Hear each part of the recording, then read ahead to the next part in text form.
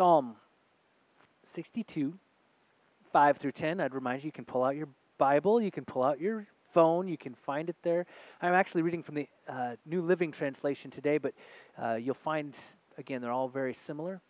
I hope you're going to be challenged. If you ever found yourself struggling with mediocrity, the common, the average, just what is accepted or normal, hopefully we're going to look at that differently by the time we're done today. Listen to the word of God found in Psalm chapter 62. Let all that I am wait quietly before God, for my hope is in Him. He alone is my rock and my salvation, my fortress where I will not be shaken. My victory and honor come from God alone. He is my refuge, a rock where no enemy can reach me. O my people, trust in Him at all times. Pour out your hearts to Him, for God is our refuge. Common people are as worthless as a puff of wind, and the powerful are not what they appear to be. If you weigh them on the scales, together they are lighter than a breath of air. Don't make your living by extortion or put your hope in stealing. And if your wealth increases, don't make it the center of your life. This is God's word for God's people. Thanks be to God.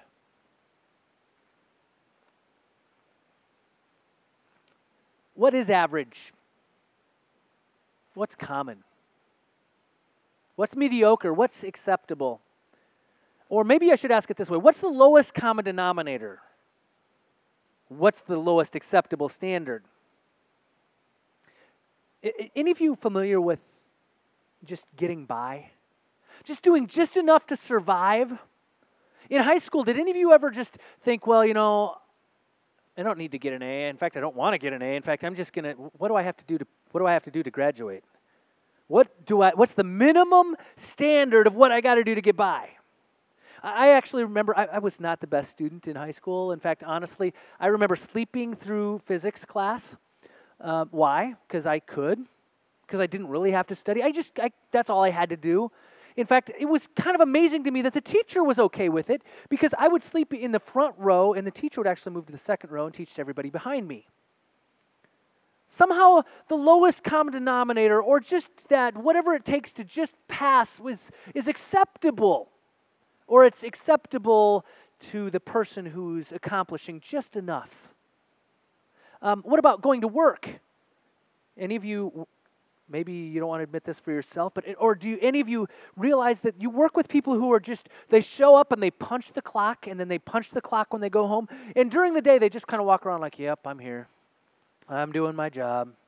I'm getting done what needs to be done. It's okay. But they don't have enthusiasm. They're not doing it with the greatest ability that they could. They're just doing what needs to be done to get through the day. Does that sound familiar to anybody? You know, I think we've gotten to the point where the lowest common denominator becomes acceptable. Did you know that to pass a handgun carry permit test, you don't even have to shoot a gun? Did you know right now, currently, you just have to take a test and know some basic information and write that down, but you don't ever have to have shot a handgun. I think that might not be expecting enough from people. When do we start saying that we expect more? What does it look like to expect more from ourselves than to just get by? Now, I do want to qualify, even though I slept through physics in high school and just was comfortable with the C's and B grades, just enough. In college, I decided to study and found out I could get straight A's if I wanted to. We can achieve more if we decide to achieve more. We can overcome if we decide to apply ourselves. We can be a worker of great excellence. We can overcome that mediocrity. In Honduras, you have a different understanding of what the mean average is. You have a different understanding of, this is what's the average in society. Whenever you travel someplace different, you begin to look and say, oh, wow, the average here is less than our poverty level. Wow, the average here is less even education than we would expect at home. Even though there were several kids that were there that were in the university, that were headed to the university studying agriculture. They love John Deere down there, by the way. So some very similar aspects, but the truth is the means was very different. So then you have to begin to ask yourself the question, well, what does overcoming mediocrity look like then if it's different for that person than it is for me? Or if it's different for that community than it is for me? Or in our own society, do we begin to measure that there's an average of all people is somewhere in here and we should strive for it? Or do we just look at the individual and say, this individual is this and could apply to here, but actually could be much more? Maybe we should look at ourselves first and begin to ask ourselves the tough question of, what is excellence? What does it mean to live above mediocrity? One of the workers down there, Pepe, we'd never learned a whole lot about Pepe other than, he never spoke much. He was kind of always just in the background there helping with the family.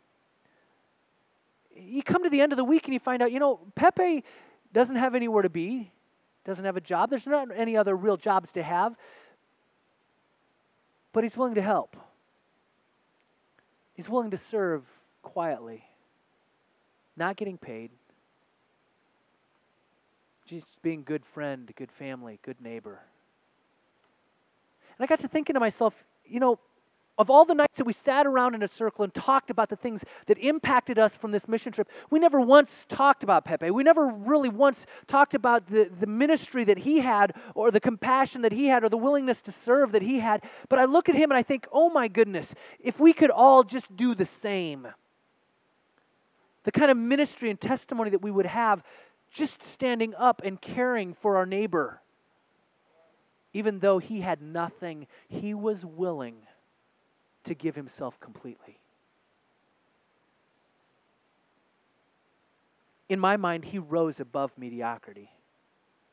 He rose above the rest in the community because he wasn't just sitting there watching life go by or watching his neighbors.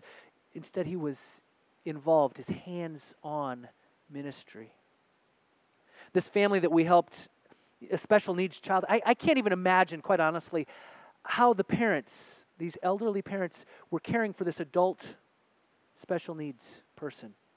I couldn't imagine how they were able to lift him from bed into a wheelchair each day. And they don't have a solid floor, it's just dirt. We're building a house that's going to have a floor, and they have a lift already purchased for him so that they'll be able to move him from bed into wheelchair and wheelchair into bed, actually care for him. There's no home that they can move him to, no way that they can take care of him outside of that. And then I looked at them and I thought, you know what? They rise above mediocrity too. Because they weren't just willing to accept the circumstances. They weren't just saying, hey, this is all we can do. Instead, they were giving their all, and they were finding ways to go above and care for this child that, quite honestly, in America, I think a lot of families would have thrown in the towel and said, we can't do this.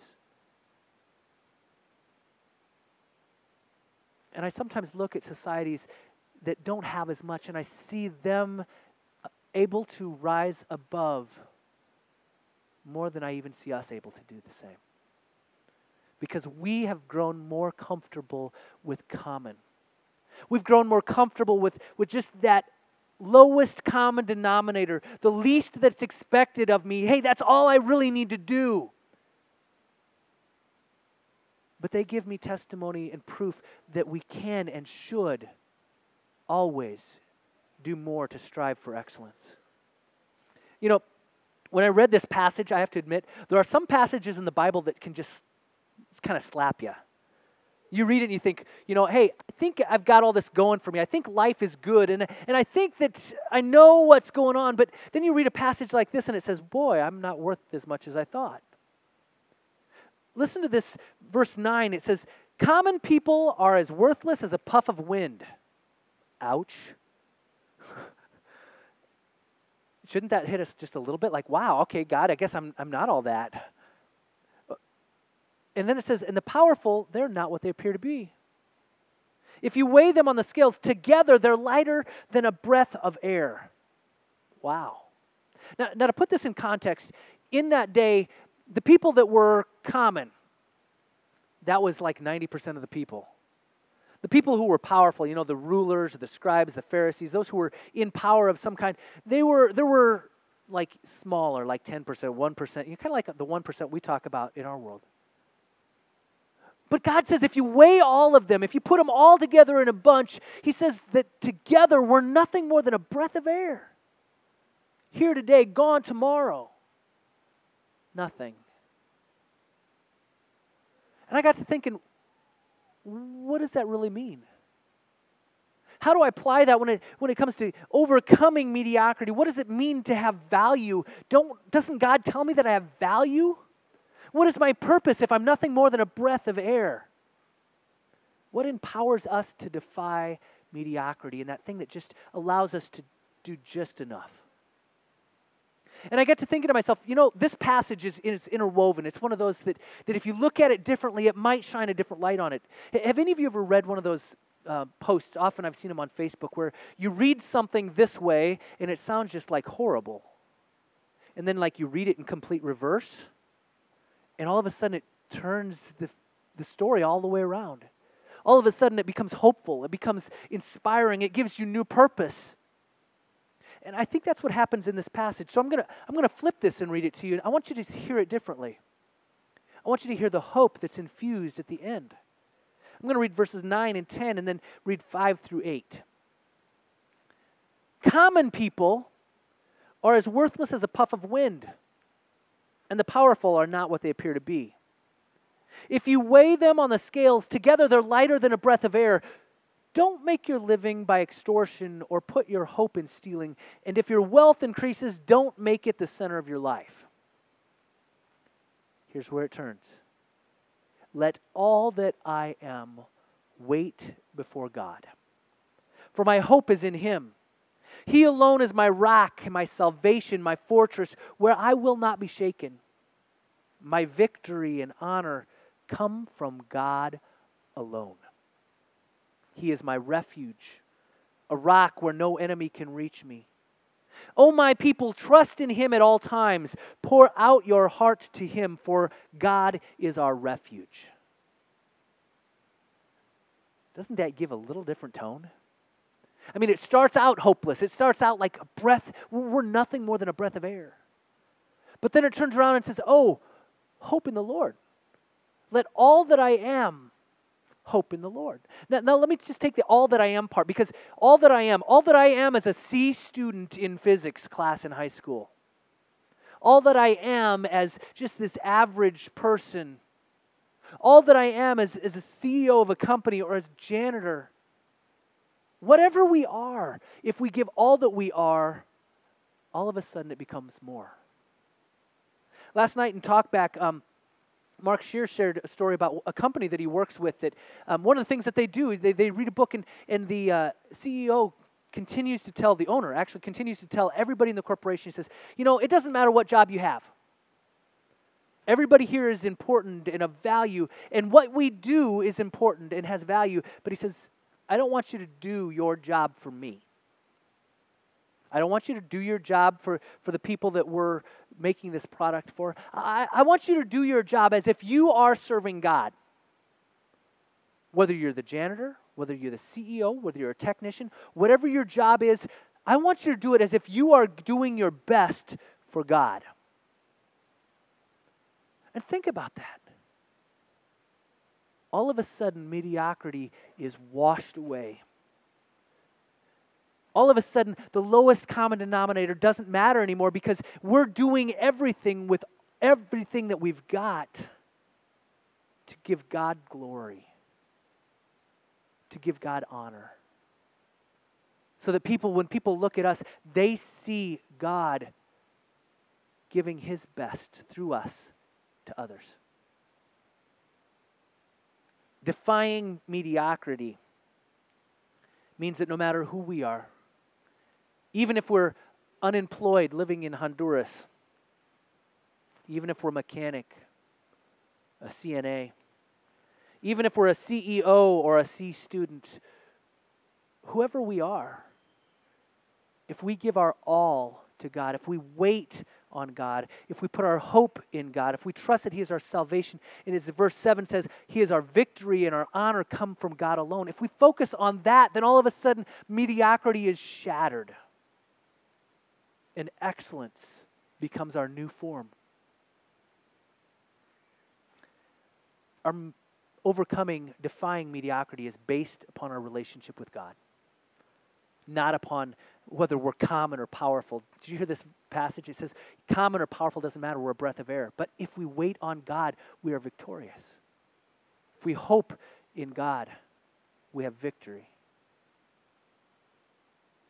I'm inviting you today, I'm challenging you today to put your faith in God.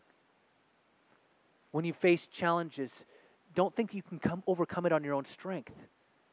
But realize when you face those challenges that the only way to overcome them is to put yourself in the very presence of God and wait for God to give you the strength.